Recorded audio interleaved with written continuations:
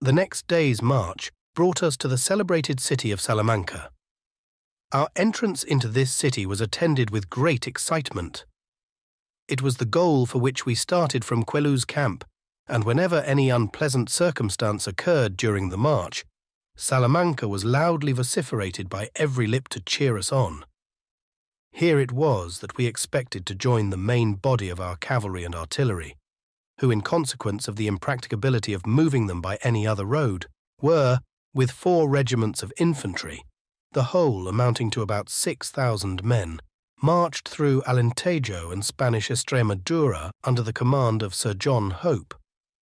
In this place we were in the immediate neighbourhood of foes, with whom we so ardently desired to measure swords. The ardour was equal on either side. The French, flushed with recent victories obtained in Italy, Germany and Spain, felt anxious to display their vaunted prowess, national flexibility in manoeuvre, and tactical experience gained by all, enabling each individual to act independently when deemed necessary. The British, on the other hand, with full confidence in the result whenever they came in contact with their old foes, were desirous to prove that though partially broken, they never would bend, and, proud of their ignorance of trifling detail and spurning individual self-sufficiency, were always determined to fight to the last on the ground where they stood. They restrained even their natural tendency to rush forward from a full confidence in the judgment of their general, who would move them at the right moment. At length, Sir John Hope arrived at Alba de Tormes, within a few leagues of us, on December 5th. We were now in active preparation for a march, but whether to be led back to Portugal or forward to Valladolid, not a soul in the army could tell. All our movements depended on the information received from the Spaniards, which to a tittle always proved to be false, and if we had been guided by it, although it frequently passed through official English authorities, the British forces in Spain must have been lost. The army now underwent a partial remodelling. A corps of reserve were formed, composed of select troops. They consisted of the 20th, 28th, 52nd, 91st, and 95th Rifles regiments.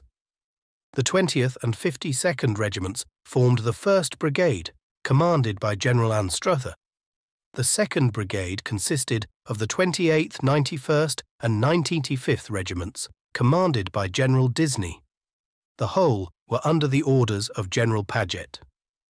All being prepared for a move, the British Army commenced their advance from Salamanca on December 11th, with intention of marching direct to Valladolid. But on the arrival at headquarters at Alejos on the 13th, an intercepted dispatch from the Prince of Neufchâtel to the Duke of Dalmatia was brought to the general. These dispatches were of such a nature as to induce our general to deviate somewhat from the route intended. Leaving Valladolid more to our right, our headquarters were removed to Toro. On the night of the 14th, General Charles Stewart, with a detachment of the 18th Dragoons, surprised a detachment of the enemy, consisting of 50 infantry and 30 cavalry, cutting down or taking prisoners almost all of them. One dragoon who escaped carried the report of the destruction of the detachment and was scarcely credited by General Franceschi, who commanded about 400 cavalry at Valladolid. For previous to this surprise, the French were fortunately in total ignorance of our vicinity, reasonably concluding that by all the rules of war we were in full retreat towards Portugal. The reserve, in the meantime, arrived at Toro, where the advanced guard of General Baird's corps, consisting of the cavalry under the command of Lord Paget, joined Sir John Moore's army. It now being evident that after the surprise of their outpost at Rueda, the enemy could no longer be ignorant of our advanced movements, Sir John Moore pushed on his columns as fast as the severity of the weather would permit. On the 16th, the reserve were at Puebla, on the 17th at Villapando. On the 18th, headquarters were at Castro Nuevo. On the 19th, the reserve continued their march, and on the 20th reached Santarbas. On this day, the whole of the army were united and so far concentrated as shelter and deep snow would permit. The weather was excessively severe, and the flat, bleak country could furnish but little fuel. Lord Paget, being informed that General de Belle, with from 600 to 700 dragoons, was in the town of Sahagun, marched on the night of the 20th with the 10th and 15th Hussars from the different small villages where they were posted in front of the army at Mayorga.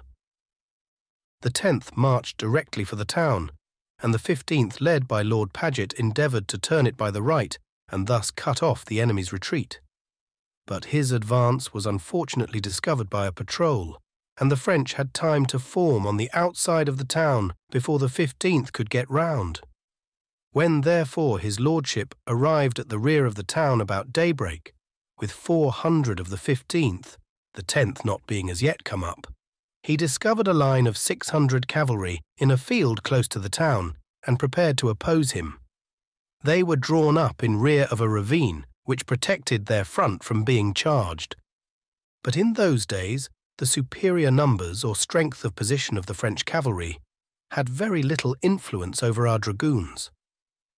After manoeuvring a very short time, each party endeavouring to gain the flank of their opponent, Lord Paget charged with his wonted vigour, broke the enemy's line, and chased them off the field. The result of this gallant affair was a loss on the enemy's side of 20 men killed, 2 lieutenant colonels, 11 other officers, and 150 troopers prisoners, while the loss on our side amounted only to 6 men killed and from 15 to 20 wounded. Continuing our advance, headquarters were established at Sahagun on the 21st, and on the same day the reserve marched to Grajal del Campo. In our present cantonments, the British army were within a day's march of the enemy posted at Saldana and along the Carrion. Such close neighbourhood braced every nerve for deeds of arms. Our thoughts, which heretofore dwelt upon the sparkling eyes, beautiful faces, and splendid figures of the Spanish fair, were now totally engrossed by the veteran soldiers of Napoleon. Love yielded to war, yet the flame which animated our breasts remained, its ardour ever increasing as the object in view became more glorious. On the 22nd, the whole army halted to refresh the troops, to put the guns in proper order, and, what was of still greater consequence, to repair the men's shoes, which were seriously damaged during our 11 days' march over rugged roads covered with frost and snow. Our reserve supplies had not yet come up. These preparations were diligently carried on during the day and early part of the ensuing night, it being intended that on the next day we should march against the enemy. The commander of the forces, however, calculated that by commencing his march in the morning, we should approach the enemy early enough to be discovered, but too late to attack, and that consequently we should be compelled to halt in the snow until daybreak enabled us to see what we had to do. A night attack may perhaps succeed, but the exact position of the party to be assaulted must be thoroughly ascertained previous to making the attack. We possessed no such information. No two reports ever agreed as to the enemy's position or strength. For these reasons, the march of the troops was deferred until the evening. Marching during the night, however severe the weather, was far preferable to a freezing halt in the snow, and the men would be in much better plight to attack the enemy at daybreak on the morning of the 24th. And in fact, no time would be lost, for had we marched on the morning of the 23rd instead of the evening, still the attack could not have taken place before the morning of the 24th.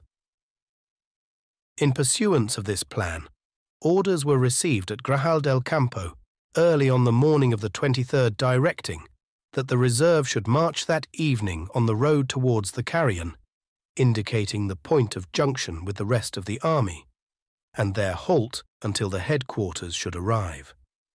On receipt of these instructions, General Paget used every endeavour to induce the men to lie down and take repose, exhorting the officers to keep the soldiers as much as possible in their billets, but, without issuing any orders on the subject, to tell them that the general's anxiety arose in consequence of a long march which was to take place that night. We, the reserve, therefore moved forward that evening about 4 o'clock from Grajal del Campo in light marching order, on our way towards the Carrion. After proceeding some hours, we halted not long after dark. The whole country was deeply covered with snow, and the sprightly national carols customary on the approach of Christmas were changed for a cold and silent night march to meet our national foes. Yet no hearts ever beat lighter in the social enjoyment of the former than ours did at what we confidently anticipated would be the result of the latter. But cruel necessity required that we should be grievously disappointed. After our halt, which took place at the point destined for our junction with the other column, had continued for 2 hours, conjecture became various as to the cause of their delay. We were first told that it was to give the artillery, which rolled heavily over the snow, time to come up. Subsequently, we were informed that the Marquis of Romana either mistook or wilfully failed in his engagements to cooperate, and that the attack must consequently be postponed. Thenceforward, a hatred and contempt of the Spaniards in arms filled the breast of every British soldier. This feeling was renewed at Talavera and confirmed at Barossa, and for similar causes was kept alive so long as a British soldier remained in the peninsula. The report relative to Romana was not, however, in this instance strictly a fact, for he actually did move forward from Leon to Mansilla with 6,000 or 7,000 half-starved and half-naked wretched troops, having previously left his artillery in the rear. The true cause of our halt and subsequent retreat was Sir John Moore having received information from Romana, as well as from others in whose accuracy he placed more reliance, that 200,000 enemies were put in motion against him. The British general that night commanded 23,000 men. Soult, within a day's march of his front, commanded 20,000 men. Napoleon, with 50,000 of the Imperial Guards marching, or rather flying from Madrid, was fast closing upon him and making rapid strides to cut off his only line of retreat. Thus he was placed in the immediate vicinity of 70,000 hardy veterans, more than triple his numbers. In this statement, Ney's corps are not included, although within 2 marches of Soult, with orders to press forward. Under such circumstances, there could be no hesitation how to act. A movement on Corunna was decided upon. The information just mentioned relative to the movements of the enemy against the British army was received at headquarters, Sahagun, about 6 o'clock in the evening of the 23rd, in time to enable the commander of the forces to countermand the forward march of the troops stationed there. But as it was too late to prevent the forward march of the reserve, orders were sent to the place intended as the point of rendezvous, directing their return to Grajal del Campo, where we arrived on the morning of the 24th. There we halted the remainder of that day to get ready our heavy baggage, for we had moved in light marching order the previous night, and to give a day's start to the leading columns, Sir David Baird's and General Hope's divisions, which had marched that morning, the former for Valencia, the latter towards Benevent. On the 25th, the reserve, accompanied by the light brigade and covered by the cavalry, marched under the immediate orders of Sir John Moore, and following the track of Hope's division, crossed the Esla by the bridge of Castro Gonzalo on the 27th. Thence we moved on to Benevent, distant about 4 miles. After passing Mayorga on the 26th, Lord Paget, with 2 squadrons of the 10th Hussars, charged a large detachment of the enemy's dragoons, strongly posted on a rising ground, and, notwithstanding the strength of their position and great superiority of numbers, he killed 20 and took 100 prisoners. The destruction of the bridge having commenced, and to favour this arduous undertaking, as well as to cover the passage of the cavalry who had not as yet come up, General Robert Craufurd, with the 2nd Light Brigade and 2 guns, took up a position on the left bank, which from its boldness commanded the bridge and both banks, being thus from necessity left on the enemy's side of the stream, the right bank flat and low, offering no vantage ground. The cavalry having crossed on the afternoon of the 27th, the destruction of the bridge commenced, which occupied half the Light Brigade until late on the night of the 28th, the other half being in constant skirmish with the advancing enemy. The bridge being constructed of such solid material, the greatest exertions were required to penetrate the masonry, and from the hurried manner and sudden necessity of the march from Sahagun, there had been no time to send an engineer forward to prepare for the undertaking. These circumstances much retarded the work, and an incessant fall of heavy rain and sleet rendered the whole operation excessively laborious and fatiguing.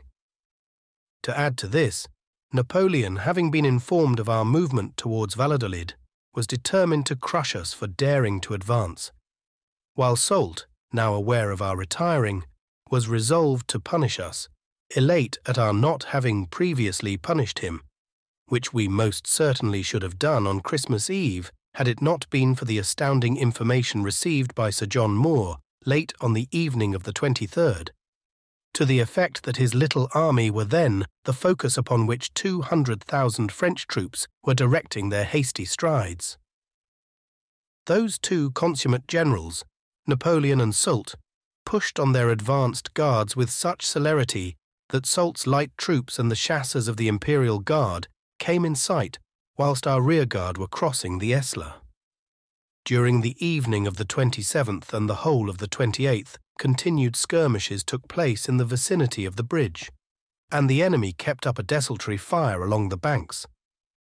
The Imperial chasseurs, flushed with the capture of a few women and stragglers, whom they picked up in the plain, had the hardihood more than once to gallop up close to the bridge, with the intention no doubt of disturbing the men employed there, but they always retired with increased celerity, leaving not a few behind to serve as a warning off to others.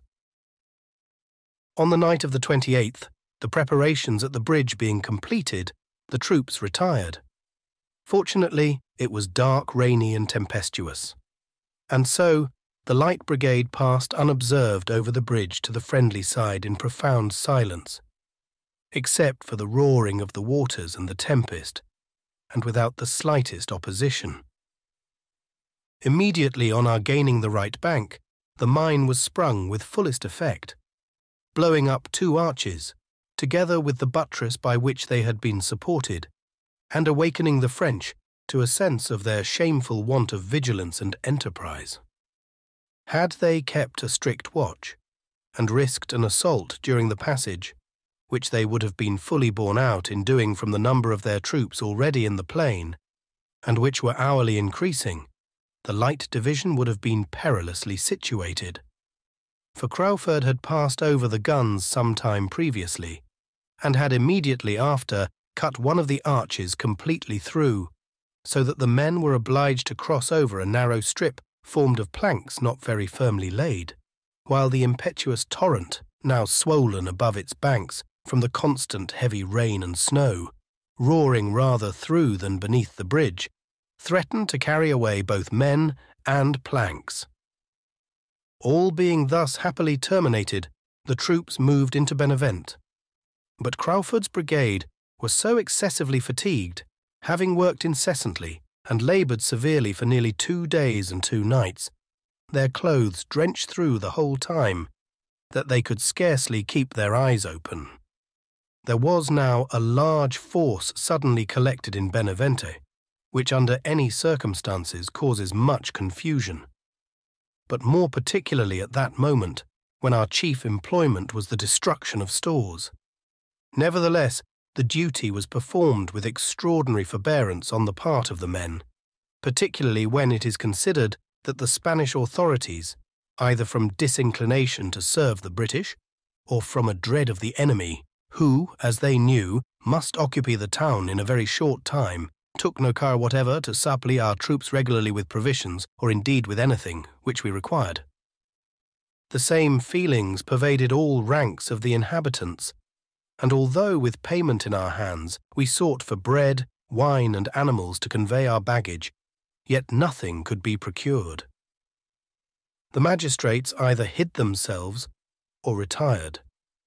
The inhabitants denied everything of which we stood most in need, and whilst all the shops were open in Madrid and in all other towns through which the French army passed, or which they held, every door was shut against the British army. It seldom fell to the lot of the reserve to sleep in a house during the movement to Corunna, but in those which we passed whilst marching along, every article of food was hid with which the enemy were subsequently supplied in abundance. And in no part of Spain was this want of good feeling towards the British more apparent than in Benevent, a specimen of which will be seen in the following anecdote. After the destruction of Gonzalo Bridge, when the 52nd Regiment marched into Benevente, though benumbed with wet and cold, yet they could not procure a single pint of wine for the men, either for love or money, or for mere humanity, which under such circumstances would have moved the breast of most men to an act of charitable generosity. During the anxious pleading to the feelings and the dogged denial, a sergeant of his company came to Lieutenant Love of the above-mentioned regiment, informing him that in an outhouse belonging to the convent in which they were billeted, he discovered a wall recently built up, by which he conjectured that some wine might have been concealed. Love instantly waited on the friars, whom he entreated to let the men have some wine, at the same time offering prompt payment. The holy fat Father Abbot constantly declared, by a long catalogue of saints, that there was not a drop in the convent. Love, although a very young man at the time, was not easily imposed upon. Reconnoitring the premises, he had a rope tied round his body, and in this manner got himself lowered through a sort of skylight down into the outhouse, where the sergeant had discovered the fresh masonry through a crevice in the strongly barricaded door. After his landing, the rope was drawn up, and 2 men of the company followed in the same manner. They fortunately found a log of wood, which, aided by the ropes, they converted into a battering ram, and 4 or 5 strong percussions, well directed, breached the newly built wall. Now rushing through the breach, they found the inner chamber to be the very sanctum sanctorum of Bacchus. Wine sufficient was found to give every man in the company a generous allowance. The racy juice was contained in a large vat, and while they were issuing it out in perfect order to the drenched and shivering soldiers, the fat prior suddenly made his appearance through a trap-door, and laughingly requested that at least he might have one drink before all was consumed. Upon this one of the men remarked, "By Jove, when the wine was his, he was damn stingy about it, but now that it is ours, we will show him what British hospitality is and give him his fill." So saying, he seized the holy fat man and chucked him head foremost into the vat, and had it not been for Love and some other officers, who by this time had found their way into the cellar, the Franciscan worshipper of Bacchus would most probably have shared the fate of George Duke of Clarence, except that the wine was not Malmsey. This anecdote was told to me at the time by some officers of the 52nd. Then it was I had the pleasure of first making the acquaintance of Lieutenant Calvert of that regiment, long since Lieutenant Colonel. This acquaintance was afterwards renewed under no ordinary circumstances at the Battle of Barossa. The anecdote was many years later confirmed by Love himself in the island of Zante, where in 1836 he was quartered with the 73rd Regiment, of which he was Lieutenant Colonel at the time when I was writing these memoirs. I read him the whole of these memoirs, and found his recollection of the campaign very interesting.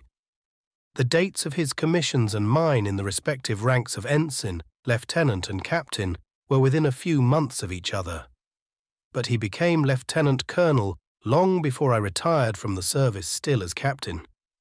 Yet he was an old soldier at the time, and if gallant conduct on all occasions, which offered during a long career, devoted attachment to his profession and ardent zeal to promote its honour and glory, can give a claim to advancement by none was it better merited.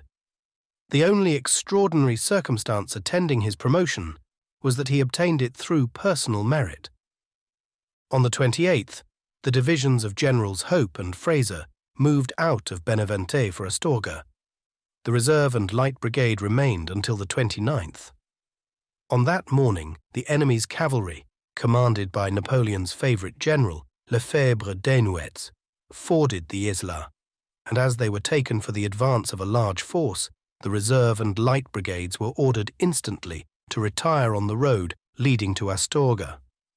Although General Stuart, who took command of our cavalry piquets, gallantly resisted Lefebvre, and every step was met with a blow, yet the French general sternly moved forward along the plain which skirted Benevent.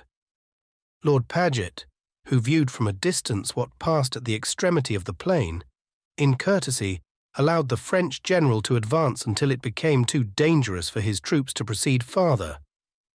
Then, at the head of the 10th Hussars, whom he had previously formed under cover of some houses, he rode furiously at the enemy, who, wheeling round, were pursued into the very bed of the Esla, where many a deadly blow was dealt, and it was shown once again that British steel was not to be resisted when wielded by British soldiers determined to vindicate the superiority of their national productions. On gaining the opposite bank of the river, the enemy immediately formed on rising ground which overlooked the stream, and displayed symptoms of returning to the fight. But our artillery, having interfered with some well-directed shrapnel shots, the foe retired in disgust and pride, leaving their gallant and accomplished general behind to refine our manners, if not our steel. On his arrival in England, he was sent to Bath, where he showed with what facility a Frenchman can insinuate himself into society as a man of spirit and gallantry. Whilst our guns continued to fire upon the retreating enemy, the rear guard of the reserve were evacuating Benevent. During our march, we were passed on the road by 70 or 80 dragoons of the Imperial Guard, together with their leader, General Lefebvre, who were made prisoners in the affair of the morning. The general looked fierce and bloody from a wound which he received across the forehead while gallantly defending himself in the stream wherein he was taken. In this affair, our dragoons suffered a loss of 50 men, killed and wounded. The French left 55 killed and wounded on the field, and 70 officers and men prisoners, together with their general. It cannot be said that there was any disparity of force, for although in the commencement of the affair the French were far more numerous, yet towards the close, the reverse was the case. We arrived at Labaneza that night, and next day marched into Astorga.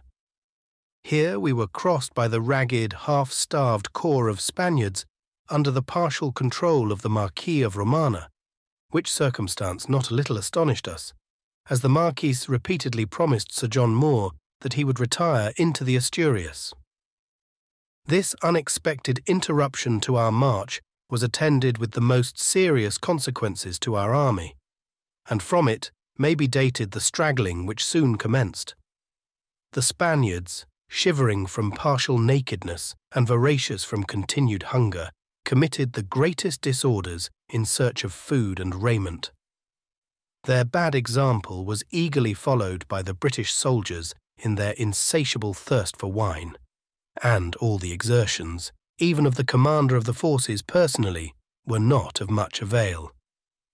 We could not destroy the stores, which had to be abandoned. The civil authorities rather impeded than assisted us in procuring the means of transport, nor could rations be regularly served out to the men sufficient for a 2 days' march. The troops of the two nations seemed envious of each other, lest the depredations of one should give it what they in their blind excesses considered an advantage over the other. They prowled about the town the greater part of the night, and when they attempted to take repose, there arose a contention for choice of quarters, so that our march was commenced next morning without the men having taken useful nourishment or necessary repose. It was on that night which we passed at Astorga that I discovered a circumstance of which, I had not been previously aware, namely, that in the light company of the 28th Regiment there was a complete and well-organized band of ventriloquists who could imitate any species of bird or animal so perfectly that it was scarcely possible to discover the difference between the imitation and the natural tone of the animal imitated. Soon after we contrived to get into some kind of a quarter, the men being in the same apartment with the officers owing to the crowd and confusion, a soldier named Savage, immediately on entering the room, began to crow like a cock, and then placed his ear close to the keyhole of a door leading into another apartment, which was locked. After remaining in this attentive position for some moments, he removed to another part of the room and repeated his crowing. I began to think that the man was drunk or insane, never before having perceived in him the slightest want of proper respect for his superiors. Upon my asking him what he meant by such extraordinary conduct in the presence of his officers, he, with a smile, replied, "I believe we have them, sir." This seemingly unconnected reply confirmed me in the opinion I had formed of his mental derangement, the more particularly as his incoherent reply was instantly followed by another crow.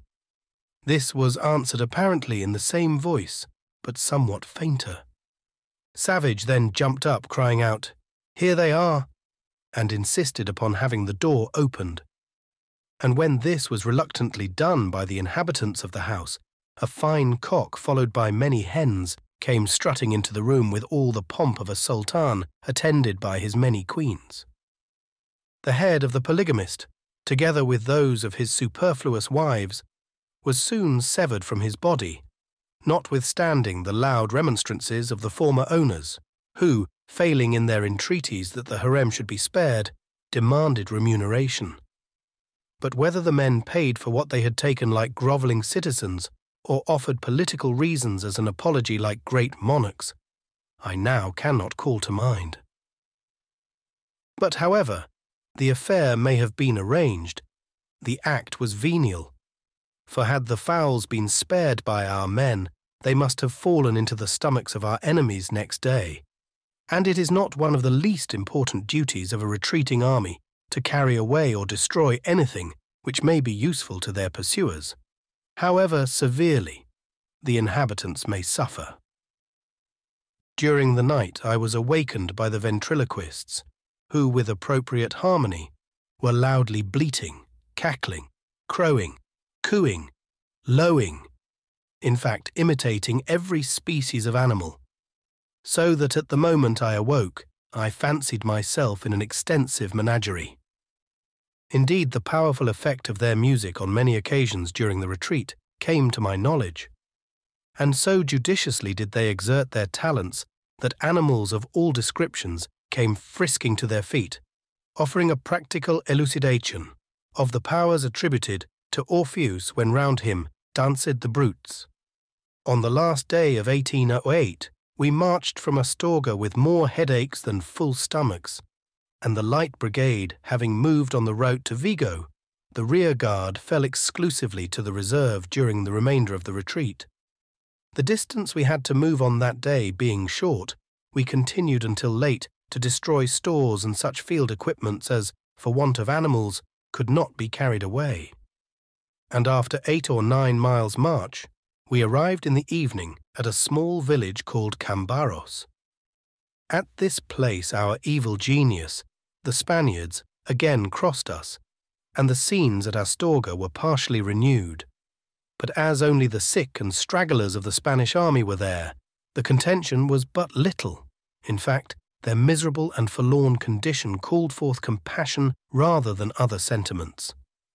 2 or 3 cartloads of them being put down at an outhouse where I was on piquet with the light company, we took them in. Such misery I never beheld, half naked, half starved, and deprived of both medicine and medical attendance. We administered a little of our general cordial, rum. Yet 3 or 4 of these wretches expired that night close to a large fire, which we lit in the middle of the floor.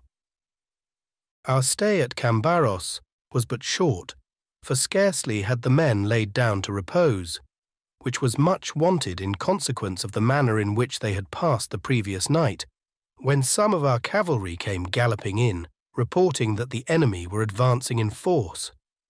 We were immediately ordered to get under arms, and hurried to form outside the town on that part facing Bembibre. While we were forming, a dragoon rode up, and an officer, who being ill was in one of the light carts which attended the reserve, cried out, "Dragoon, what news?" "News, sir. The only news I have for you is that unless you step out like soldiers, and don't wait to pick your steps like bucks in Bond Street of a Sunday with shoes and silk stockings, damn it, you'll be all taken prisoners." "Pray, who the devil are you?" came from the cart. "I am Lord Paget," said the dragoon. "And pray, sir, may I ask who you are?" "I am the captain of the 28th Regiment, my lord." "Come out of that cart directly," said his lordship. "March with your men, sir, and keep up their spirits by showing them a good example." The captain scrambled out of the cart rear, face foremost, and from slipping along the side of the cart and off the wheels, and from the sudden jerks which he made to regain his equilibrium, displayed all the ridiculous motions of a galvanized frog. Although he had previously suffered a good deal from both fatigue and illness, yet the circumstance altogether caused the effect desired by his lordship, for the whole regiment were highly diverted by the scene until we arrived at Bembibre, and it caused many a hearty laugh during the remainder of the retreat. We arrived within a league of Bembibre at daybreak on the morning of January the 1st, 1809, and were there halted at a difficult pass in the mountains to cut the road. It appeared that some of the leading divisions had already commenced this work. Spades, pickaxes, and such tools were found on the spot. We had not continued long at this employment when we were ordered to desist, since Bembibre was turned by the Fonceverdon road, which joined that on which we were, not far from Calcabelos, and so the work was considered useless. This order was received with the greatest joy. Indeed, there was no duty which we would not more willingly perform than that of handling the pickaxe, and that too during a severe frost and after a long night march. We therefore joyfully moved on to Bembibre. On approaching this village, we discovered Sir David Baird's division, who had just left, and were proceeding on the road to Villafranca. We now fully anticipated some repose, to which we thought ourselves entitled by our laborious occupation of destroying stores at Astorga the whole time we were there, and the long and severe night march which we had just terminated. But we were sadly disappointed. The leading columns, well aware of the value and necessity of vigilance, although it was shamefully neglected by themselves, left sufficient matter behind to prevent the reserve from sleeping too much. And when we entered the town of Bembibre and expected to stretch our wearied limbs, we were ordered to pile arms and clear all the houses of the stragglers left behind. The scenes here presented can only be faintly imagined from the most faithful description which even the ablest writer could pen, but little, therefore, can be expected from any attempt of mine to paint the scandal here presented by the British troops, or the degrading scenes exhibited through their debauchery. Bembibre exhibited all the appearance of a place lately stormed and pillaged. Every door and window was broken, every lock and fastening forced. Rivers of wine ran through the houses and into the streets, where lay fantastic groups of soldiers, many of them with their firelocks broken, women, children, runaway Spaniards and muleteers, all apparently inanimate, except when here and there a leg or arm was seen to move, while the wine oozing from their lips and nostrils seemed the effect of gunshot wounds. Every floor contained the worshippers of Bacchus in all their different stages of devotion. Some lay senseless, others staggered. There were those who prepared the libation by boring holes with their bayonets into the large wine vats, regardless of the quantity which flowed through the cellars and was consequently destroyed. The music was perfectly in character. Savage roars announcing present hilarity were mingled with groans issuing from fevered lips disgorging the wine of yesterday. Obscenity was public sport. But these scenes are too disgusting to be dwelt upon. We were employed the greatest part of the day, January 1st, 1809, in turning or dragging the drunken stragglers out of the houses into the streets and sending as many forward as could be moved. Our occupation next morning was the same, yet little could be effected with men incapable of standing, much less of marching forward. At length, the cavalry reporting the near approach of the enemy, and Sir John Moore dreading lest Napoleon's columns should intersect our line of march by pushing along the Fonsevedon road, which joined our road not many miles in front of us. The reserve were ordered forward preceded by the cavalry, and the stragglers were left to their fate. Here I must say that our division, imbibing a good deal of the bad example and of the wine left behind by the preceding columns, did not march out of Bembibre so strong as when they entered it. We had proceeded but a short distance when the enemy's horsemen nearly approached the place, and then it was that the apparently lifeless stragglers, whom no exertion of ours was sufficient to rouse from their torpor, startled at the immediate approach of danger, found the partial use of their limbs. The road instantly became thronged by them. They reeled, staggered, and screaming threw down their arms. Frantic women held forth their babies, suing for mercy by the cries of defenceless innocents, but all to no purpose. The dragoons of the polite and civilized nation advanced, and cut right and left, regardless of intoxication, age, or sex. Drunkards, women, and children were indiscriminately hewn down, a dastardly revenge for their defeat at Benevent. But they dearly paid for their wanton cruelty when encountered next day at Calcabellos. The foe, rendered presumptuous by their easy victory, gained over the defenceless stragglers, rode so close to our columns that distinguished officer, Colonel Ross, with his gallant 20th Regiment, was halted and placed in an ambush, formed by the winding of the road round the slope of a hill which concealed them until nearly approached. The remainder of the reserve marched on and halted at a considerable distance. But the French were overcautious, and after a lapse of more than an hour, during which time many wounded stragglers joined the main body of the division, Colonel Ross was recalled, much disappointed by the enemy's declining to advance. He reluctantly joined the main body of the reserve, who immediately moved forward. Thus, every means was used compatible with prudence to cover and protect the unworthy stragglers from Bembibre, and great risk was run, for we did not feel ourselves secure until we passed the junction of the roads mentioned, not knowing what force might be pushing forward along the Fonsevedon line.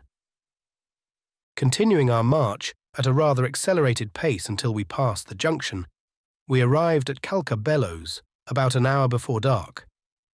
The commander of the forces, with the main body of the cavalry, had marched in the morning from Bembibre, and immediately on his arrival at Villafranca, used every endeavour to remedy and quell the disorders committed there. The disgraceful conduct which took place at Astorga and Bembibre was here perpetrated by the preceding divisions. All the doors and windows were broken open, the stores robbed, and the commissaries so intimidated as to be prevented from making any careful distribution of the provisions. One of the stragglers left behind had the hardihood, although knowing that the commander of the forces was present, to break open and plunder a magazine in broad daylight. But being taken in the act, he was ordered to be executed, and was shot in the marketplace. After using every exertion to restore order and discipline, the general returned to Calcabellos and met us just as we halted. We were immediately formed in contiguous close columns in a field by the road, when the commander of the forces rode up and addressed us in the most forcible and pathetic manner. After dwelling on the outrageous disorders and want of discipline in the army, he concluded by saying, and if the enemy are in possession of Bembibre, which I believe, they have got a rare prize. They have taken or cut to pieces many hundred drunken British cowards, for none but unprincipled cowards would get drunk in presence, nay, in the very sight of the enemies of their country, and sooner than survive the disgrace of such infamous misconduct, I hope that the first cannon-ball fired by the enemy may take me in the head. Then turning to us, he added, "And you, 28th, are not what you used to be. You are not the regiment who to a man fought by my side in Egypt. If you were, no earthly temptation could even for an instant seduce one of you away from your colours."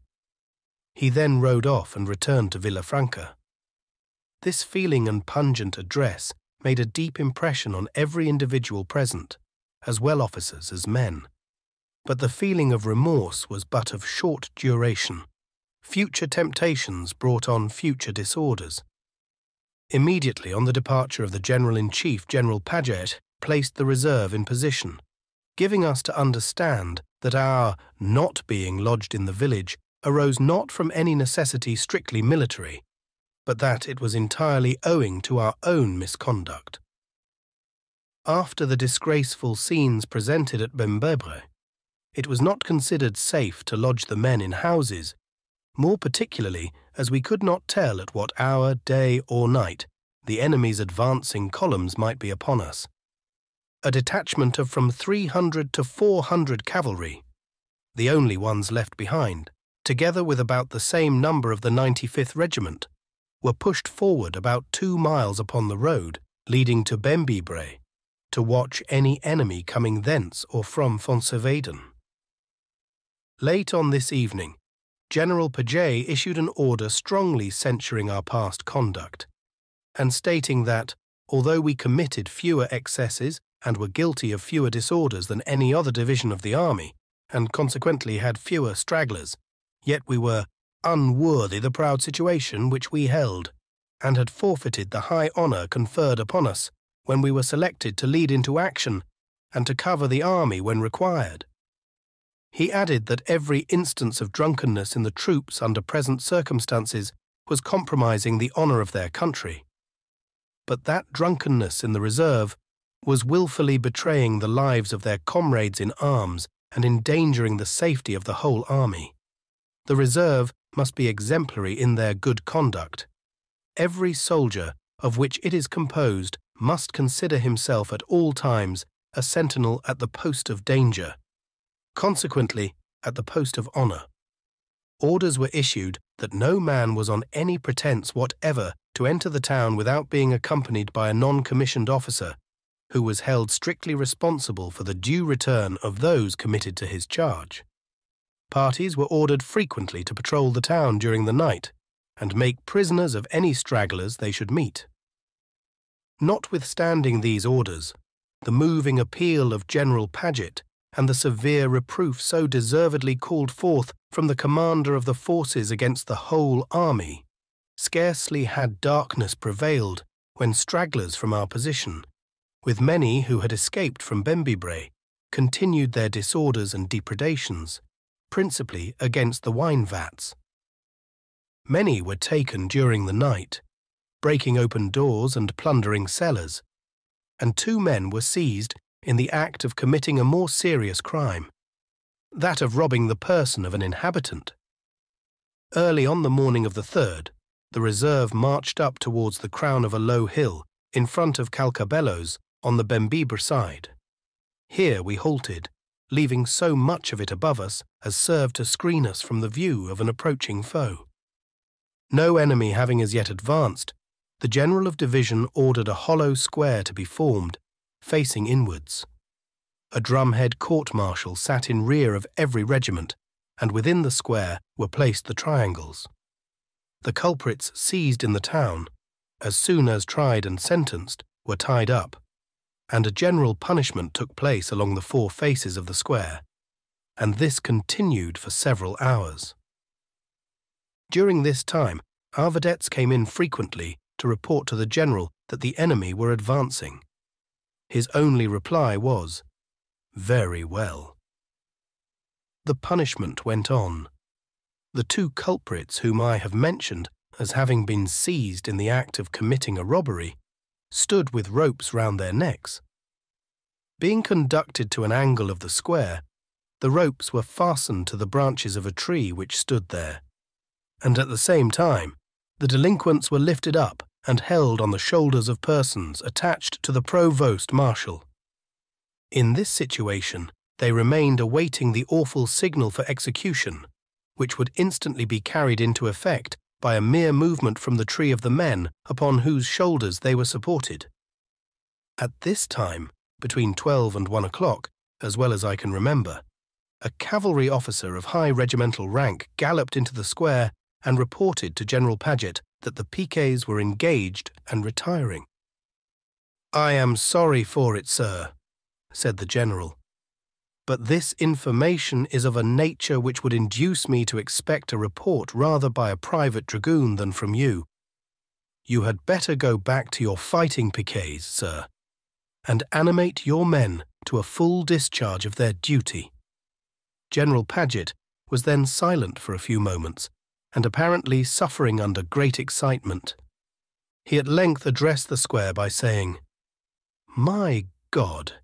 Is it not lamentable to think that instead of preparing the troops confided to my command to receive the enemies of their country, I am preparing to hang 2 robbers?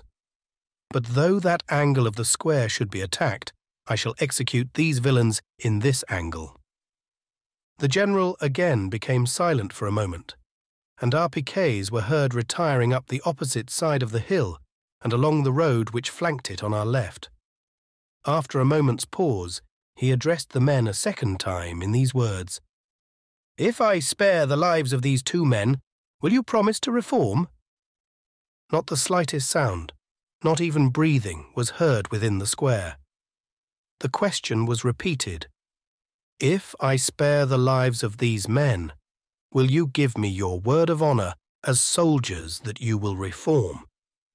The same awful silence continued until some of the officers whispered to the men to say "yes," when that word loudly and rapidly flew through the square. The culprits were then hastily taken away from the fatal tree by a suspension from which they but a moment before expected to have terminated their existence. The triangles were now ordered to be taken down and carried away. Indeed, the whole affair had all the appearance of stage management, for even as the men gave the cheers customary when condemned criminals are reprieved, our piquets appeared on the summit of the hill above us, intermixed with the enemy's advanced guard. The square was immediately reduced, formed into columns at quarter distance and retired, preceded by the 52nd Regiment, who started forward at double quick time, and, crossing the River Gaia, lined its opposite bank.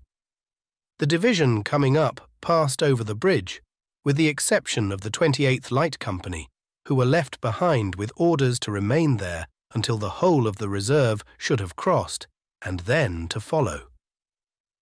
General Paget now moved forward and took up a strong position on the side of a sloping hill immediately in front of Calcabelos.